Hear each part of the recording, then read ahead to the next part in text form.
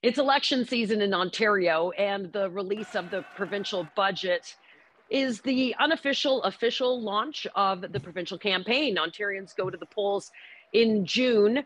It's set election dates in Ontario. The writ hasn't officially been issued, but we know that the leaders will be out on the campaign trails, and billions of your dollars have already been promised, announced. Let's see whose plan Ontarians really would like to see moving forward. 4 years ago, of course, Doug Ford's progressive conservative government swept into office with a supermajority. But 4 years later, and a pandemic and a few missteps, where is the state of the union? I'm Adrienne Batra. Brian Lilley and Warren Kinsella are with me. Okay, Brian, my quick overview of where things are at.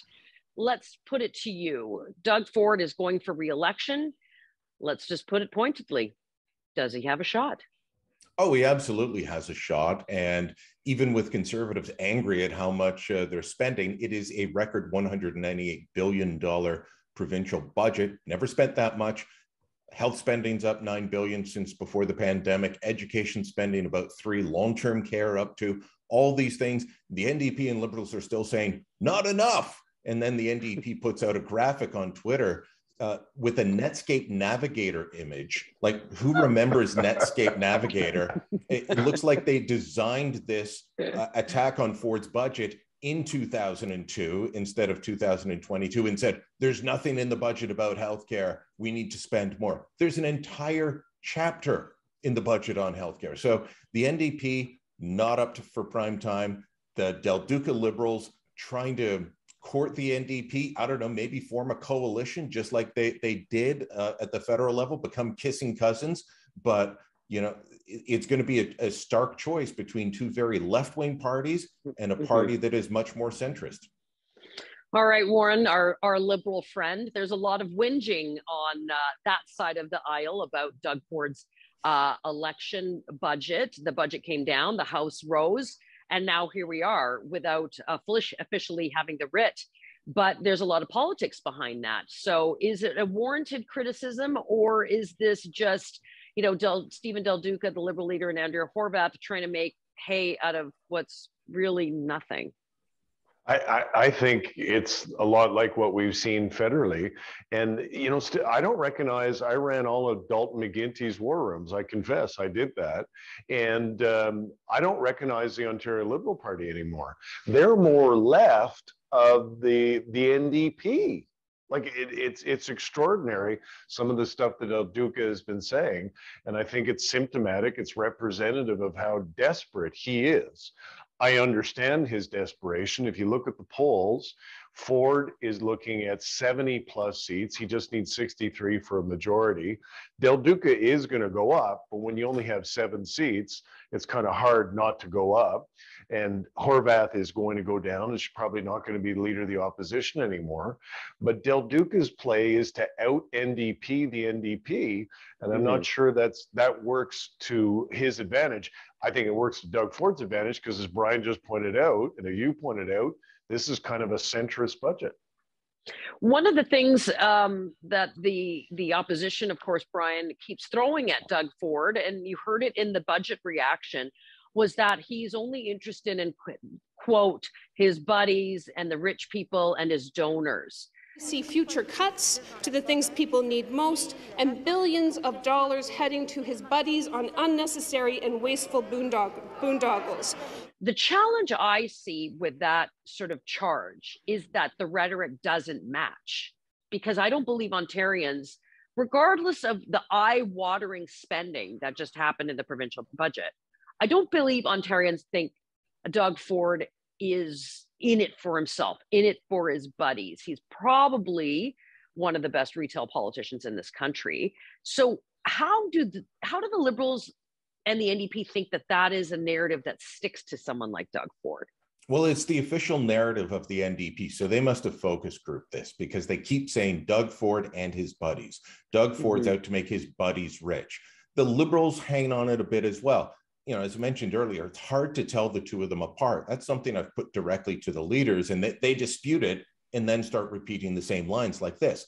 Let me go to the budget, the spending, though. If Doug Ford is all about his developer buddies and making developers rich and plowing the green belt to build highways everywhere, it's all we're going to have in this budget is highways. But there's $60 billion in there for transit, most of it going to building new subways in Toronto that will get Doug Ford a grand total of 2 votes and galvanize people who hate him already because they want more transit, but just not the subway near them.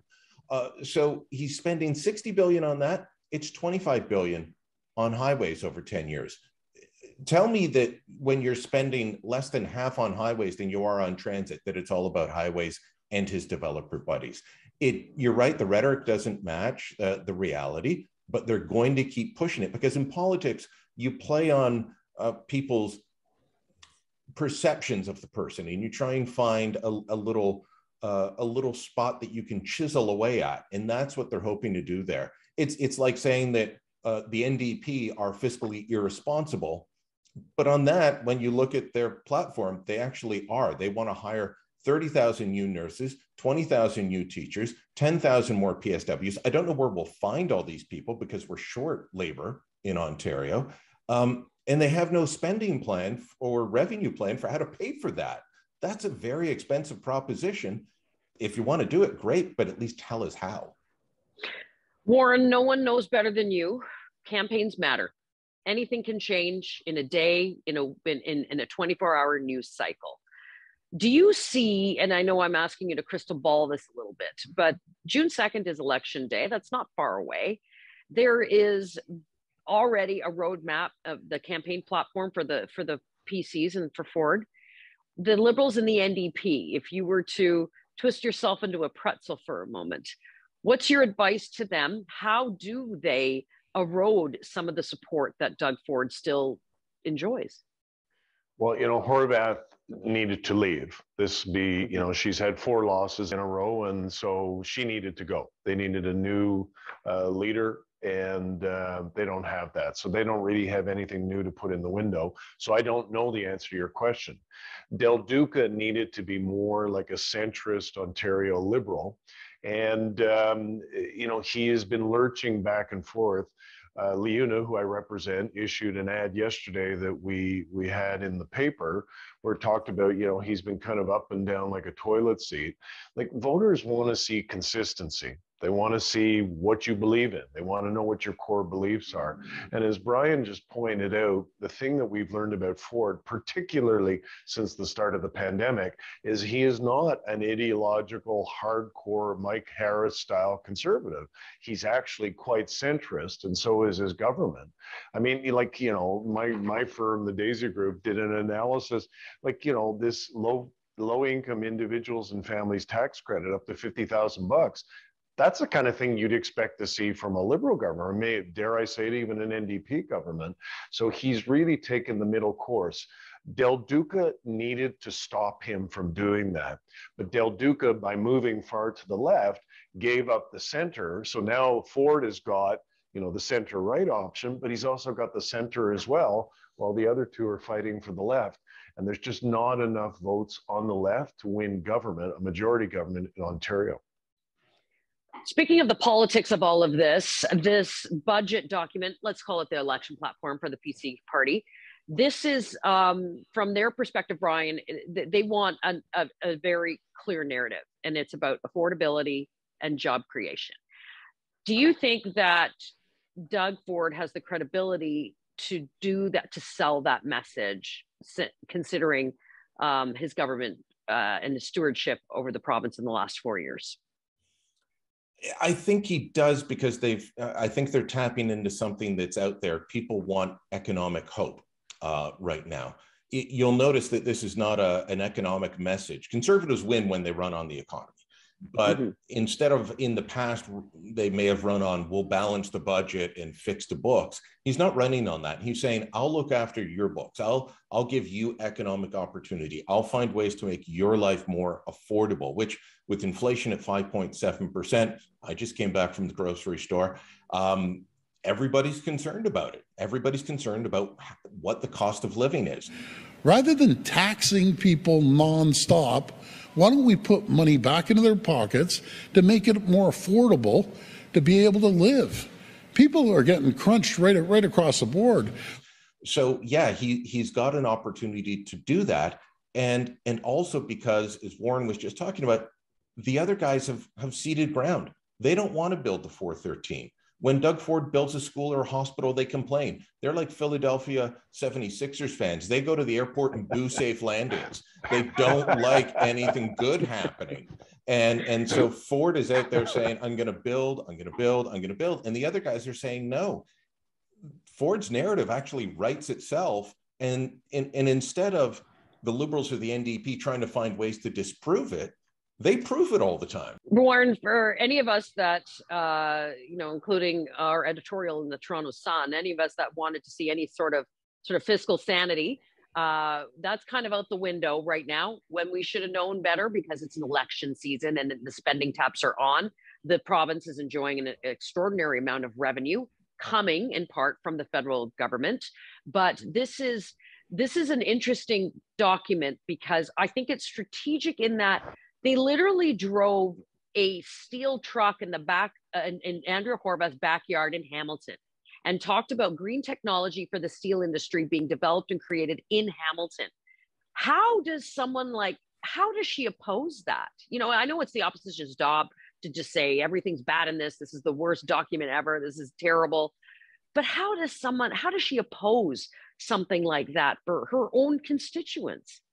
And that's the problem that Jagmeet Singh's got federally too, is that Trudeau's occupied all of his real estate. And the other thing is we're hearing rumors that she's interested in running for mayor of Hamilton, where I think she'd have a shot. But that's a hell of a dispiriting message to get out to your troops just before an election that hasn't even started yet, that she's already thrown in the towel and is thinking about quitting politics. So, I don't understand the NDP campaign. They came up with a couple ads yesterday or the day before. They're crummy. The Liberals came up with a couple ads yesterday. They're crummy. When you're in opposition, you've got to have a clear, coherent, cohesive message. And neither of them do. And the thing I don't get is they've had 4 years to get ready for this thing. When I worked for McGuinty, we'd spend 4 years getting ready for one day. And that hasn't happened here.